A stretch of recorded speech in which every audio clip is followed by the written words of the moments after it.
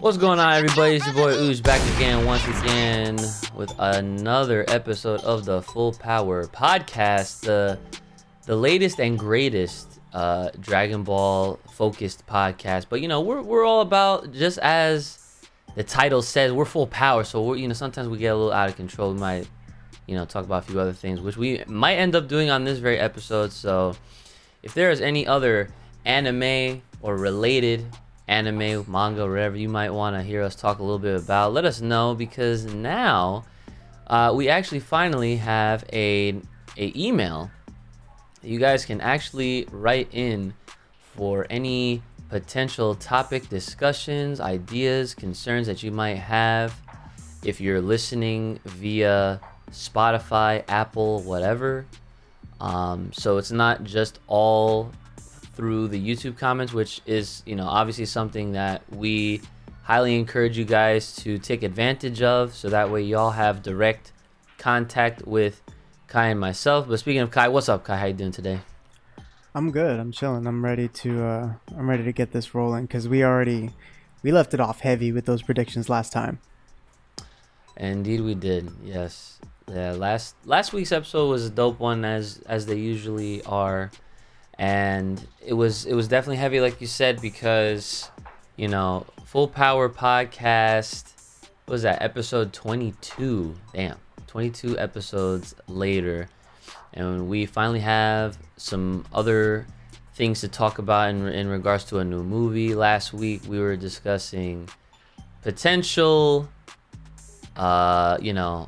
scenarios, I suppose, or exactly what could go down with the little that we know about this movie. So definitely check that episode out if you haven't already. But I mean, we're pretty much gonna reference back to a lot of certain things, because kind of what I wanted to bring up on this episode was just to further confirm for us and for all of our listeners here that we're not very far off on anything that we were initially thinking. And the big question, of course, like, where and when does this movie take place? And of course I'm referring to Dragon Ball superhero. That would be, where does this movie take place, where, and of course the answer to that is, well, let's look at any of the small clues that we do have, and look at Pan's kindergarten outfit is a clear indicator. And so I actually just recently watched one of Geekdom's new videos, and he was essentially saying a lot of the same stuff that we were already saying. So it's good to know that, we're not the only ones that are on the same wavelength when it comes down to all of those ideas.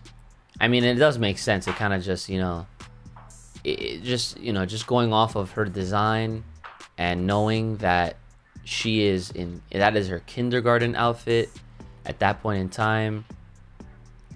Only one can, imagine that this is definitely going to happen around that end of Z section of Dragon Ball Z, which is, it's very good, because there's only so many times that we can literally repeat ourselves by saying, like, we need to get out of this 10-year gap, because we're already in retcon territory, plot hole territory, however way you want to call it. But yeah, it wouldn't be a true Dragon Ball storyline without a plot hole.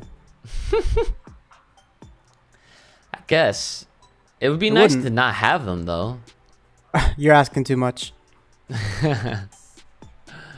Oh my god, that's funny. Well, speaking of asking, though, there are a few related questions that we do have. Normally we save this for the end, but we're changing it up a little bit for today's episode. So we have a question here, and it says that they would like for us to discuss a little bit more about the animation for this movie. And I guess, let's see, this says discuss a bit more of the animation for this movie. And yes, the teaser trailer was only an intro, not the style they will be using. They showed us Goku different technologies. Okay, well, rough translation of that question. I guess more or less they just want our thoughts on how exactly the animation might end up going. So do you wanna give yours first? I mean, this is all my personal opinion. I don't really, I don't have any facts on any of that stuff, but I feel like they will throw some CGI into it, no doubt. But I think it's still mostly gonna be, the way we've normally seen it, just drawn up. Yeah, I think if we're gonna take any reference or make any reference to how they've been doing any of the recent Dragon Ball films, at least like within the last however many years since Battle of Gods 6 came years. out. Yeah, like they've literally been experimenting with CGI. Well, yeah, like it's CGI, right? Yeah, pretty sure. Yeah. Since Battle of Gods too. Right. So ever since Battle of Gods, they have been really trying at featuring certain parts of the films with CGI. So maybe this movie will kind of use a little more, possibly. And the only reason why I would say that is because the teaser trailer with Goku doing his usual hop skip is is showing that off. So like what you said, I really would not expect them to just do the whole movie full blown like that. I feel like they will have a lot of both, and like I'm saying, they'll most likely have certain parts where it'll definitely be in that CG state, and who knows, maybe they might save the fighting scenes for to do that, which I'm not sure exactly how well that will translate for a show like Dragon Ball, just because even though in movies they've had certain scenes, like I said, that have shown off the the CG techniques and whatnot, that was those were never like the focal point sections, or like the majority of the movie was animated in a 2D style. Yeah. So I just think that if they were to really try to go off the deep end and really like go like full on half and half, I feel like that might be a little too conflicting for fans, not gonna lie. You're definitely right about that. I feel like the majority of people would not like that type of change. They're definitely not ready for it. They're trying to slip it in there, and especially with this teaser. But I just feel like they won't. I don't know. They've been working on it for a while, so I feel like they won't overdo it. You know what I mean? I really hope so. Like I hope there's a fine balance, and by balance I mean like they just don't have random scenes that really don't need the CGI. And they go through with it. Like I hope that the balance is like majority of the movie is how we would expect it to look, and then only specific set scenes would feature that kind of style. Because again, CGI isn't necessarily a bad thing, but it just comes down to how people take things, or how they want to understand, or I don't, it's more like of an acceptance thing, really, like what we're used to. I mean, you do something for 30 years, and then you start trying to change it up outside of like the usual graphical enhancements. Like, this is not a graphical enhancement, this is a whole nother technique style. It's like, imagine seeing, I don't know, like your favorite cartoon, your favorite anime, being done in a certain way, being produced in a set way, and the next thing you know, the next part is live action. Berserk. Or, you know what I'm saying? Like, and that's a very dramatic change.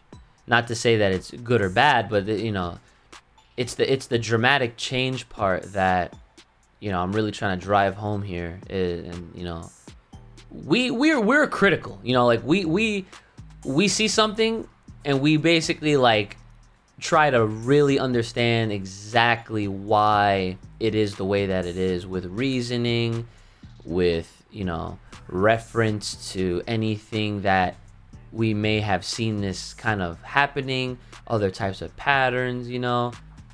And not a lot of people are like that. Another example that I have is I don't think you've watched Berserk, but I just mentioned it earlier. Oh, you did? Yeah, I said when you said if it's one way versus another, I was like, yeah, Berserk. Oh, I see. I didn't even hear you. I didn't even. It was probably yeah. You definitely slept. You slipped that one right in there. I had no idea. I got my headphones in blaring, so I was but like, nah, no you're definitely right though. That shit happened in Berserk, and it was unfortunate. Yeah, my God. You don't even know, man. That's a shame for a show like that. I mean, you want to talk about iconic. You want to talk about, you know, one of the pillars of a genre of manga that has seen so much inspiration taken from that, you know, to the modern day, like today. You know, shout outs and rest in peace to Kentaro Miura. Unfortunately, for those that don't know, the creator of Berserk recently passed, and his work, right, is so intricate, so special, so unique that it was actually revealed, you know, the way he does his artwork was that he was so finite with the detail that his editors would actually, you know, tell him like, hey, like, you don't have to go so OD detail in it, because, you know, by the time we try to print this, a lot of that detail goes missing, because that's how detailed he was. Like, just imagine that. Like, and we see a lot of artwork from manga nowadays and we think, damn, this John looks fire, right? And then to know that man's was so detailed that the printing couldn't even pick that up. Like, and that's insane. And so I bring all this up because Berserk never truly got a honorable and truthful adaptation. The closest thing that it has is the original 1997 anime, where it has a lot of that old school technique. Of course, it's a lot of 2D. There is not a single drop of 3D or CGI or anything like that. They actually have a lot of illustration stills, like very, very classic 90s anime techniques. And years later, they go about the whole Golden Age arc, which was like they divided into 3 movies for Netflix. And it's all CG, like all of it, right? Now, granted, it's not terrible, but it still wasn't a style that could really capture and adapt the original artwork the way that it was, you know, meant to be received and, you know, appreciated. And so then you fast forward time even more, and you've got a disgraceful adaptation that, and it's not even, you know, it's not about, oh, like it's better than nothing. No. Like, you have a show like that deserves the most budget, the most respect, the most attention to detail and care, and yet they decided that they were gonna basically just use its name to get any sort of popularity or just attention, you know, for people to just watch it and to obviously, you know, turn a profit. And they thought that they could just get away with, oh yeah, let's just hire a studio that never does, you know, this dark fantasy, high action type of series. They don't do that. They do, like, you know, slice of life comedy type anime where the animation doesn't really matter all that much. and here you go. Here's your 2 seasons worth of Berserk, and and no one liked it, not a single person, and it was worse than what the movies looked like on the Netflix version. So by the time these Johns came out, like season 1 was done, everyone was like, okay, they need to switch studios, they need to not hire these people again because it was bad. And what's crazy, and of course I know I've been talking a lot about Berserk, but you know, here's the actual point, is that they were switching on and off randomly between the CGI and the 2D. And the funny part is, every single time they had those 2D scenes, people were literally like, why didn't they just do it like this? Why didn't they just leave it like that? You know? And it's a very valid question, you know, when you take into consideration how terrible the rest of it looked. I'm not saying that Dragon Ball superhero is gonna look like that. But you know, I'm just the only thing that I do want to say is that I definitely fear the reception of, you know, how fans alike will take the film once it drops. And you know, because you know, the casual fans especially are super critical of stuff like this, because next thing you know, Jimmy, you know, that goes with Timmy to watch the freaking movie in the theaters, they see these scenes and they don't like them and they look bad. Next thing you know, they tell their boy Sean and Jessica and Karen to, hey, this not movie Karen. is not they tell that girl too. They tell them, hey, this movie was trash, animation was terrible, just because of the few scenes that they may have used CGI. And tell me I'm wrong, because I wish I could. That is exactly how a lot of casual fans are. They take one little example of anything and they will oversaturate it and over dramatize it to be something that it actually isn't. And in their case, they'll make it sound a lot worse, or that it was bad, and ignore everything else that may have been good about it. And then there's that other fear of it actually ending up, the whole thing looking like how the teaser and trailer looked, which that would be super concerning, considering that, like we said in the last episode, it looked very flat. It, you know, it looked not complete, really. It just looked like, you know, how you would do like a tease. It looked like, you know, a PS3 game was being developed. So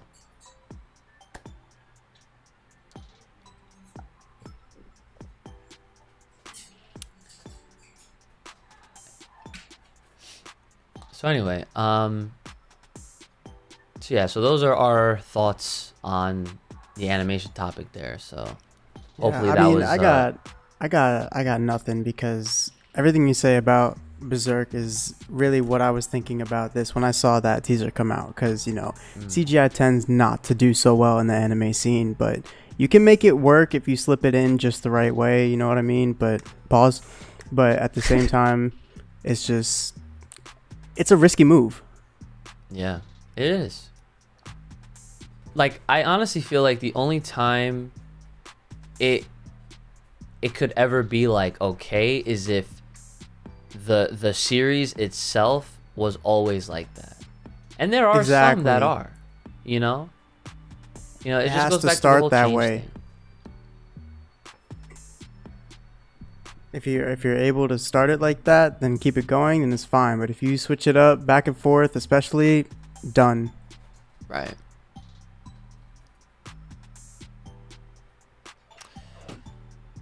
So let's see here. See another question. Fan of the Oob pitch. Okay, very good. That's good. I mean, listen, I'm telling you, Oob is gonna definitely be in this movie. There's no, I'm very confident that he's definitely gonna be in there. Nah, I think it's too good. It's too good to be true. So yeah, so okay, so the rest of this question instead says, you can give your plot predictions and how it leads to the future of the anime. How these moral granola arcs lead into the movie. That's not a bad question. So what do you think, Kai? I don't think it's going to. I think there's a time skip for a reason. They're just going to leave another hole there. Yeah. I don't think it's going to lead into it at all. I think the quote-unquote lead that people may or may not be looking for is the fact that Oob lifted his hand and donated some energy. That's your hint. Mm-hmm. Yeah, I think kind of similar to what you're saying, as far as it leading in, at least from the granola arc into this film, I honestly feel like it's just gonna be very Dragon Ball. And by what I mean by that is, if you notice, okay, like within every arc that has ever happened, there usually isn't like a transitional phase. It's like there's a beginning, middle, end, and then that's it. And then there's like time passes and then something else happens, right? Yeah, something completely new, completely unrelated. It doesn't dial back to the past. Like the only time we ever saw an arc tie in with something previous was like Frieza, just because he had backstory, and that's a stretch. Yeah, right. So I feel like however way this granola arc is gonna end, whether granola sides with the Saiyans and he realizes that Goku and Vegeta are alright, or he ends up dead, however way this ends, I feel like it'll have its ending, and then there will be some more time that will pass, and then boom, we'll have the events of the movie, if that's how they're planning it.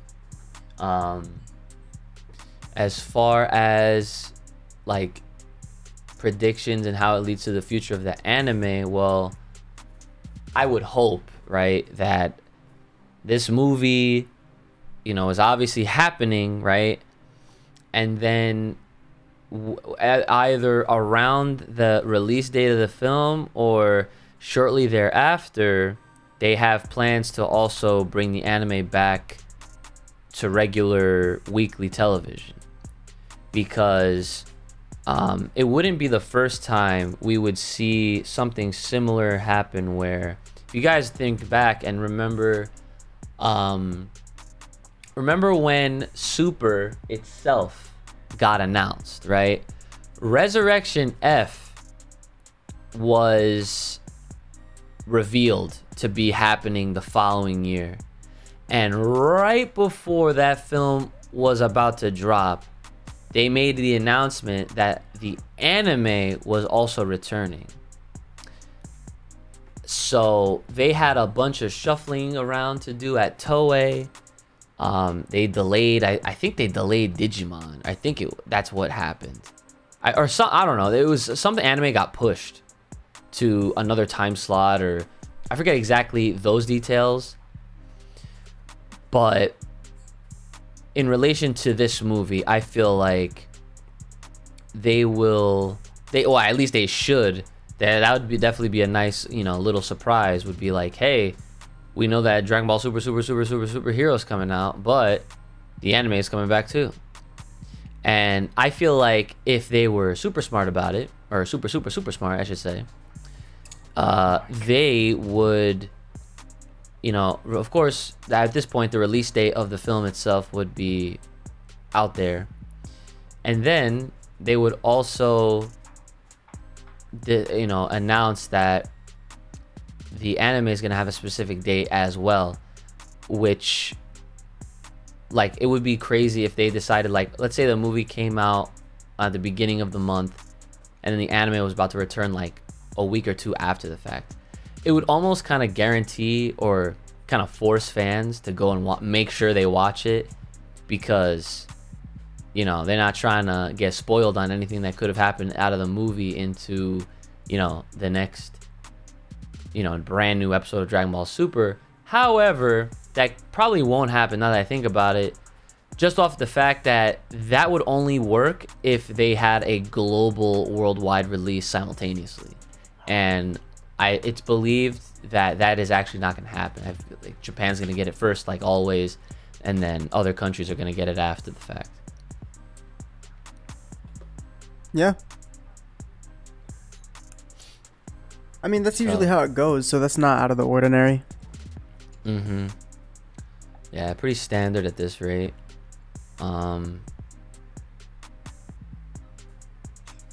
Yeah, I mean that's kind of really it.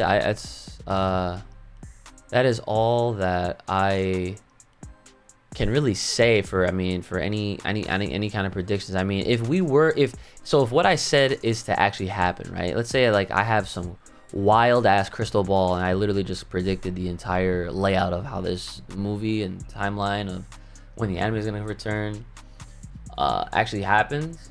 I would definitely expect that when they do come back, there should be no reason why Oob is not fully involved at that point, because I really feel like this film is essentially gonna be the end of Z. It's gonna be, even if it starts before that tournament, I feel like that tournament's still gonna take place in that film.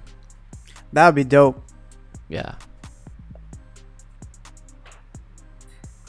Because I really think that after the granola arc, like this arc has to be like the last one.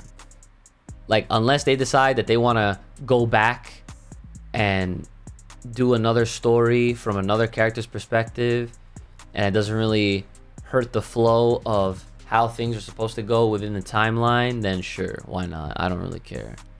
Because, you know, we found out later after the fact that Goten and Trunks again were having scuffles with Cell Juniors on 17's like Animal Island or whatever. And, you know, not for anything, but we've definitely said that we would love it if Dragon Ball actually turned their attention to other characters that are in the series. Just because, I mean, Goku and Vegeta, you know, they've been running the show for a while now, and it's kind of just been about them. So it would be pretty nice to kind of give them a rest and to give some kind of attention to the other, to, you know, any other character.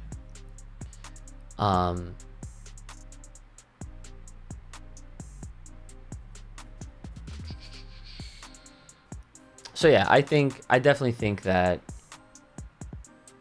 this will definitely be on some end of Z type stuff, and hopefully the anime will essentially, you know, the crazy part is I just realized, if that is to be the case, they might might actually change the name of the anime altogether. It might not even be called Dragon Ball Super anymore. It might be called Dragon Ball Super Z. It might be called Dragon Ball Z Super.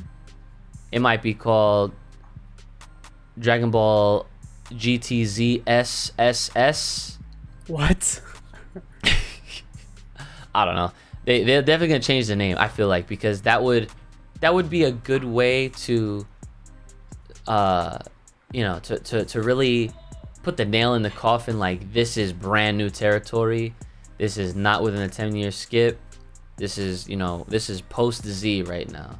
I feel like that'd be the smartest thing to do, considering that it would be very organized that way, to have Super acknowledged and known as this is the 10-year gap that took place within Z itself.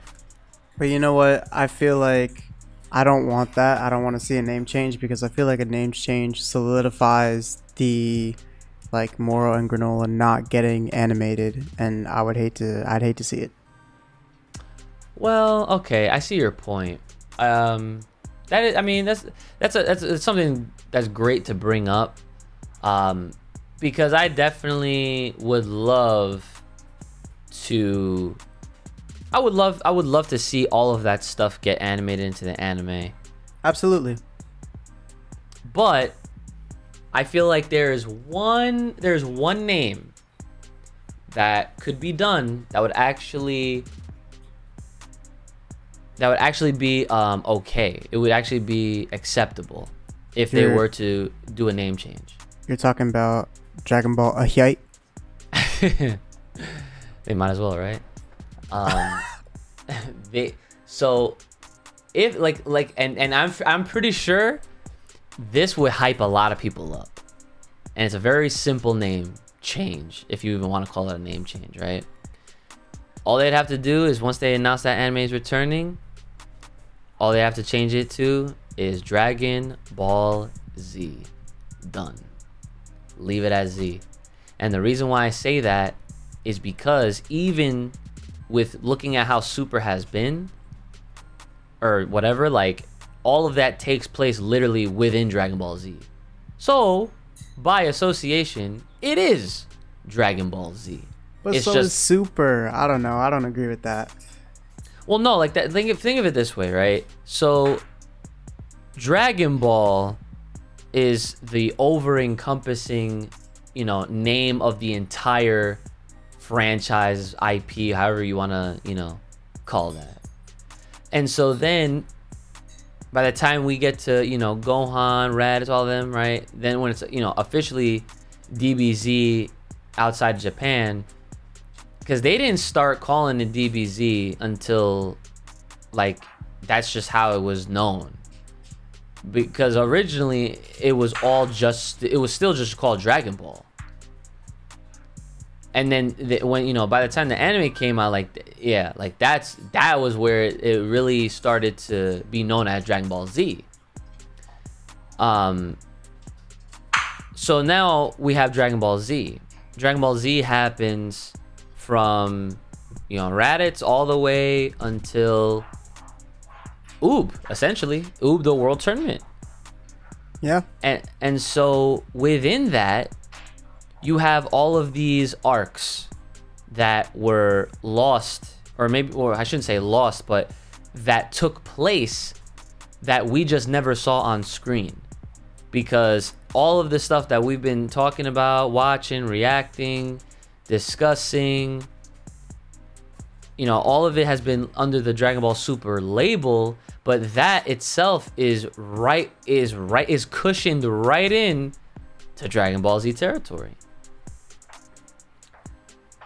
Okay. So like the only reason why, that's not the only reason why, because that reasoning, if they were to decide to continue after Oob and call it and go back to calling the whole thing Dragon Ball Z, I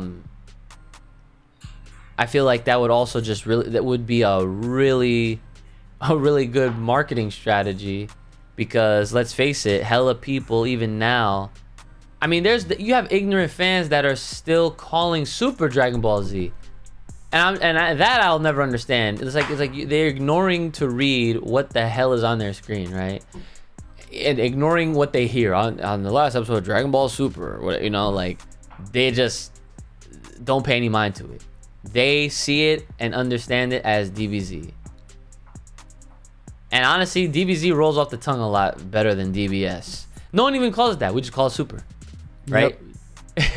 That's facts. So when you think of it like that, that is my only that's my thought. It's partially because all the events of Super literally happen within the time year skip, which there in turn is Z by association, and also because it would just I feel like it would just be like a really smart, in a way, power play marketing strategy to get everybody excited and on board, like, oh, we're bringing the name Dragon Ball Z back or something, like, whatever.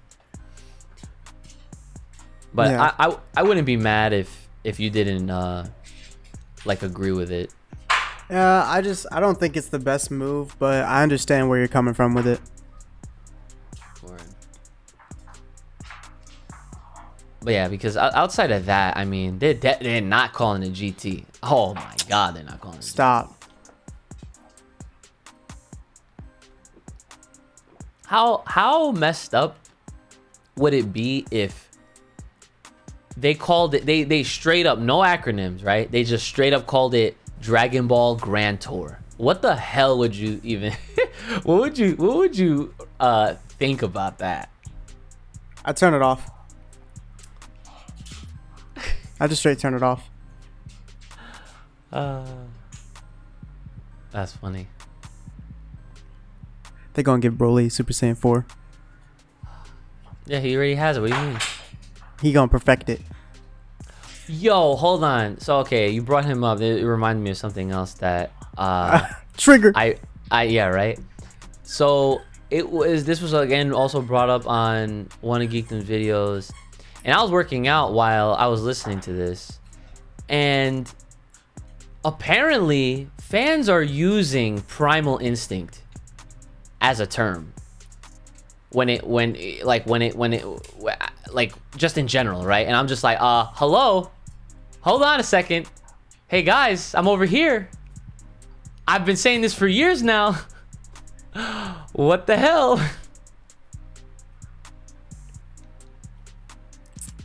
I don't know what to tell you.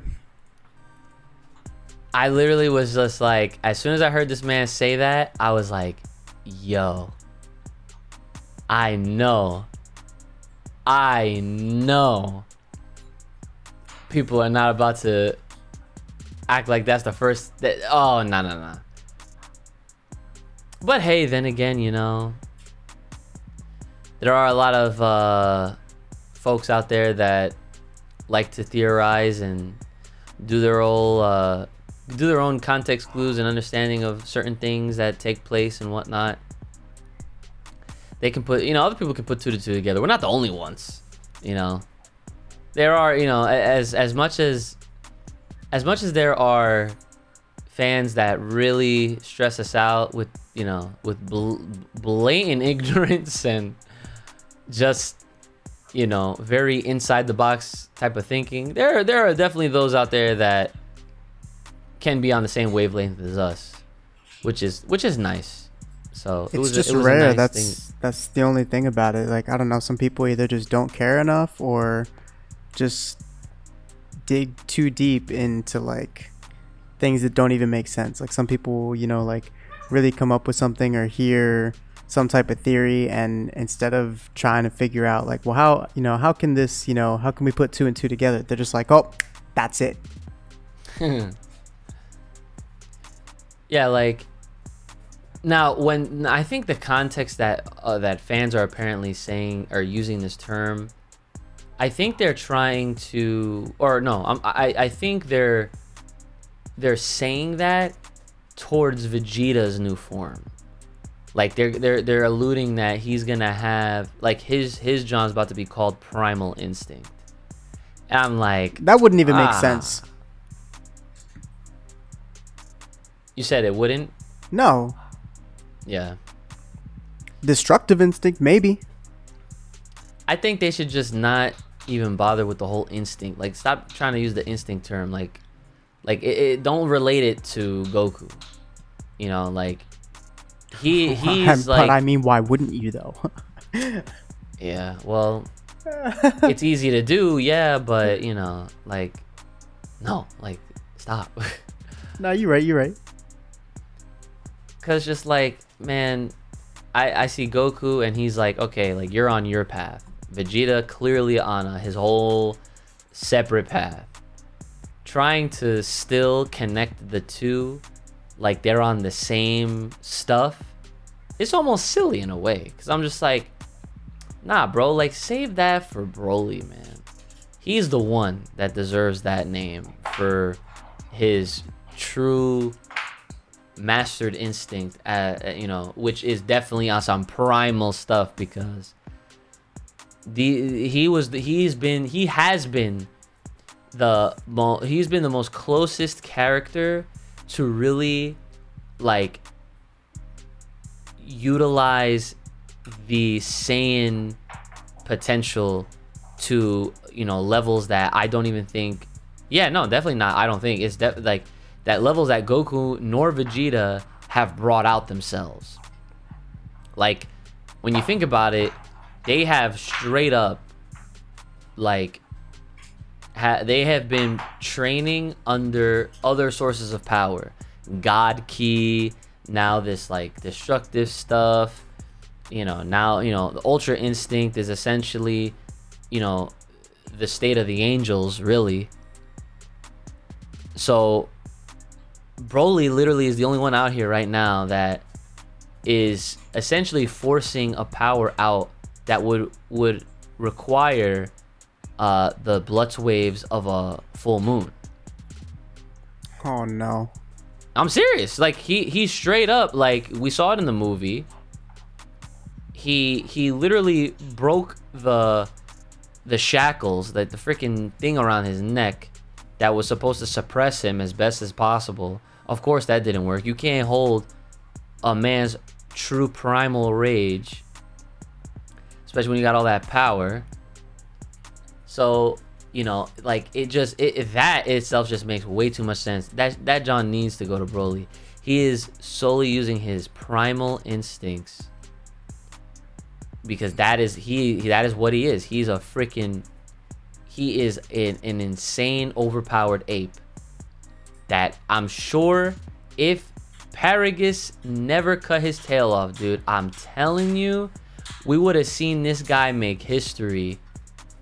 But I mean, he already did, because he confirmed it, bro. I don't know how many episodes I gotta say this. I could literally talk about Broly at all times, but he legit, it was confirmed that he was using the power of a great ape while maintaining his humanoid form. So had he had the tail, man's literally would have been a Super Saiyan 4. Yeah. So they need to put respect on Broly. They need to let him have that name. Like, straight up. Because honestly, I feel like that is the true Super Saiyan right there. Like, no gold hair. No, none of that. Like, that is the Saiyan freaking power right there. The true Super Saiyan. No, you're definitely right, and we've been over that a couple times before, because that's definitely like, the official version of it. Yeah. Definitely more than a couple times, I'll tell you that much. Yeah. So, but yeah, outside of that, guys, that's pretty much it. So if you guys are interested in getting any of your comments, questions, concerns answered here on the Full Power Podcast, feel free outside of the YouTube comments. I mean, of course, we're gonna always check the YouTube comments if you're watching or listening via the YouTube channel. But if you're one of our Spotify, Apple, Google, or wherever you are listening to the audio only versions, you can actually reach out via Gmail, which is fullpowerpod@gmail.com. Someone took Full Power Podcast, couldn't believe it. So our official email and they is took Ask FPP. Wait, what? And they took Ask FPP. Yes, they also took that one as well. So, and I tried to see if I maybe had set those up and just forgot the passwords, and the phone number that was associated was definitely not mine, and it was not Kai's. So I'm like, okay, well, somebody's an asshole that's out there. But yes, all comments, questions, concerns, possible topic ideas you might want to hear us talk about, reach out, fullpowerpod@gmail.com. And I guess some last bit of news that I guess I forgot to bring up earlier. Japan had released the Dragon Ball Super Volume 16 and the Super Dragon Ball Heroes Big Bang Mission Volume 2 in Japan. Like I said, they went on sale at the time of this recording. And I think I mentioned this earlier, or not today, but in an earlier episode, that the official Dragon Ball website will put out like news on new products that as if it's available to the world. I mean, technically you can buy the Japanese versions, but if you're a listener in the US and you go to their site and you're like, oh, it's on sale. I'm like, nah. Like in Japan, yeah, but not in America. Or anywhere else in the world for that matter. So shout outs to the official Dragon Ball website.